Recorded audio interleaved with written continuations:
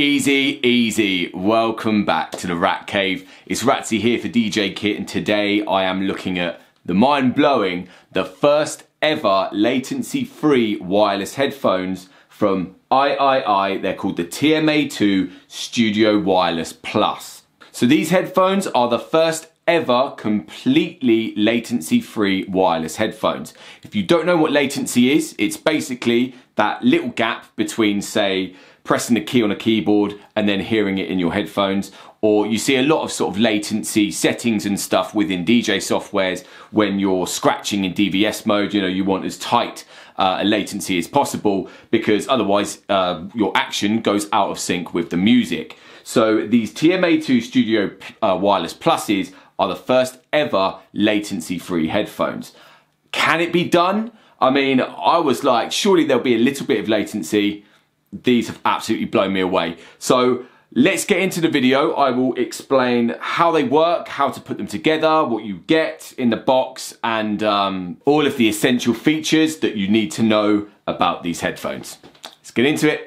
So AIAIAI worked alongside the legend Richie Hawtin to create these Studio Wireless Plus headphones. So, I mean, you know that that's a pretty good input from someone like Richie Hawtin, but they also do work alongside loads of other artists like DJs and producers and stuff to develop their whole headphone range. But yeah, these Studio Wireless Pluses can be used three different ways. They can be used, obviously, the wireless, completely latency free, Bluetooth, and also you can use them wired, like with this coil cable here, which comes in the box. So let's have a little look here. As you can see, these are completely modular, these headphones. So here they are in their complete modular state. When you actually buy these headphones and you get the box open, they are spread over 6 different little black bags, and then you put the headphones together yourself. This is a really, really good thing because, you know, the same with any kind of modular headphones. If something breaks, then you can buy a replacement to fix it and not have to buy a whole new pair of headphones. But also, if you do have the TMA-2 headphones, like not these Studio Wireless Plus versions, you can actually buy the headband and this transmitter here to turn your TMA-2s into this Studio Wireless Plus upgrade. So well worth looking into that if you do own the TMA-2s. So yeah, this is what you get in the box. Starting from the top, you get this bag to carry the headphones in. The coiled cable for when you want to plug them in rather than using them Bluetooth or wireless. The headband itself, which is where all of the technology lies in here. This is the wireless transmitter, which comes with this cable to plug into whatever you're using it with, but we'll get onto that in a minute. This USB-C charger, which is what you use to charge both the headband and this transmitter. Just want to say at this point, it's a shame that they didn't actually give you two so that you could charge them both at the same time. But, you know, a USB-C is pretty common these days, so I'm sure that you can find another one laying around somewhere. And then down here, you've got the cups split into 4 different pieces here. So now I'm going to show you how easy it is to put them together. So we'll start with the cups here. As you can see, the cups have got a little sort of dent in them, so you know exactly where to put them on. And then they literally just go in like that. As you can see, the cups have got these little sort of bits out here which stick into the holes here. Literally that easy. Then the red bit on the headband here is for the right hand side, and then there is a red, I don't know how well that's come up in the camera, but there is a red bit inside the right hand cup as well. So then you just slide them on like that, and then plug the cable in like that. Do the other side.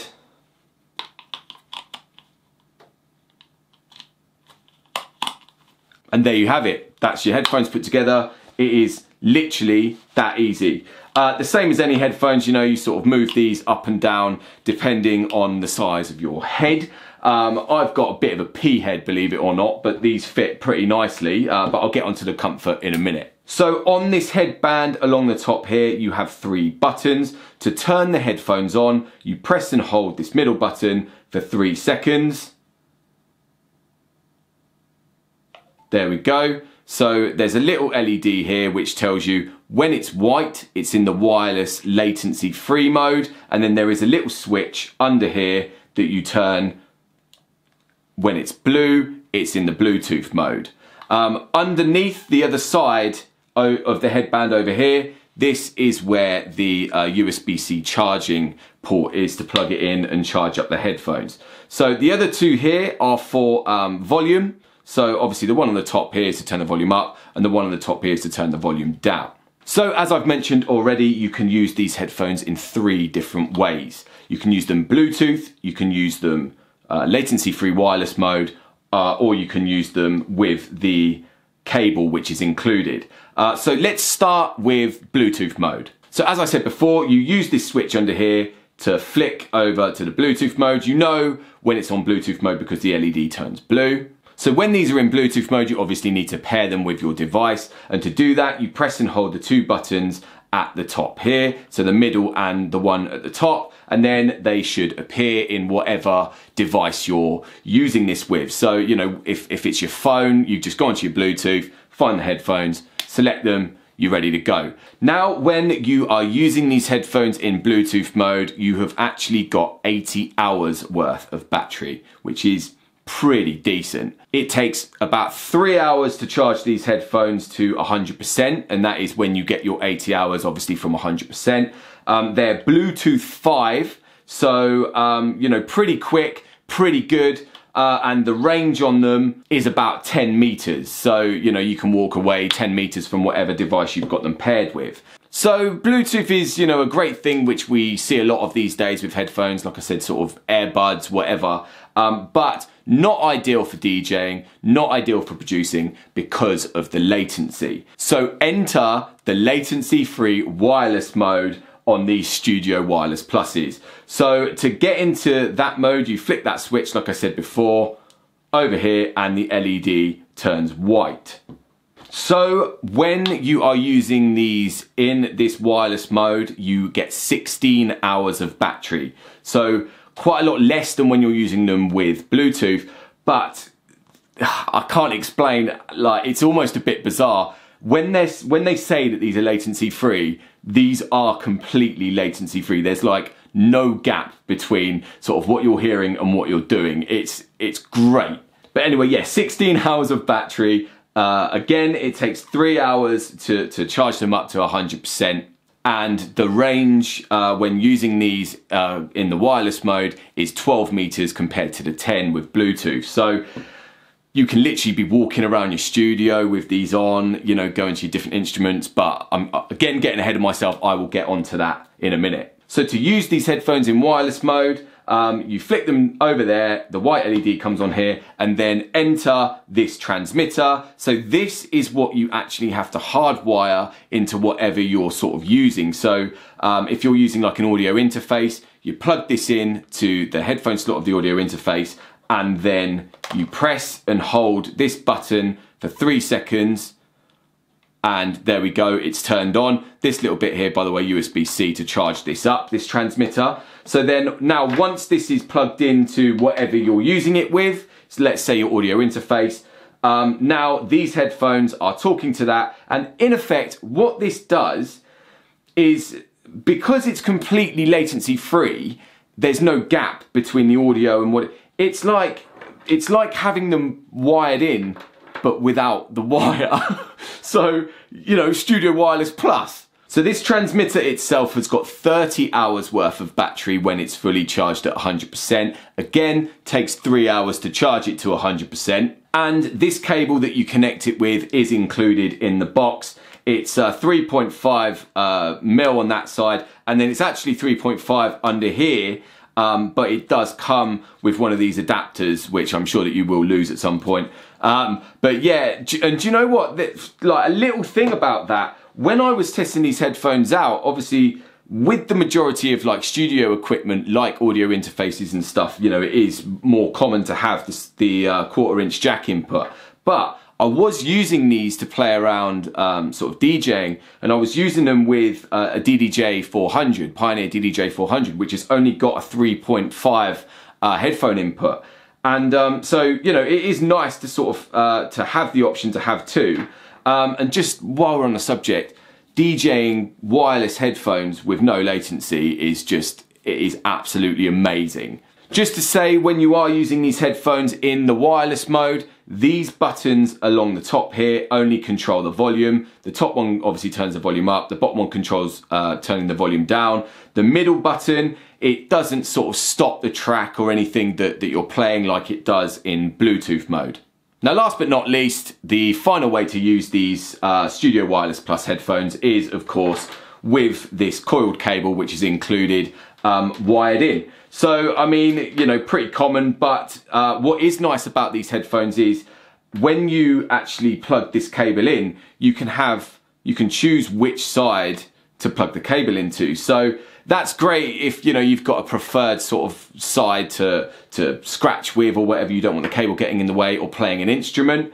So to plug them in, you literally just put them under here and then you give them a little turn to lock them in. There we go, fully locked in there. And you know, you plug this into whatever you're using it with, your DJ controller or your audio interface or whatever. Again, adapter on the end, so you've got a 3.5 mil or a 1/4 inch jack.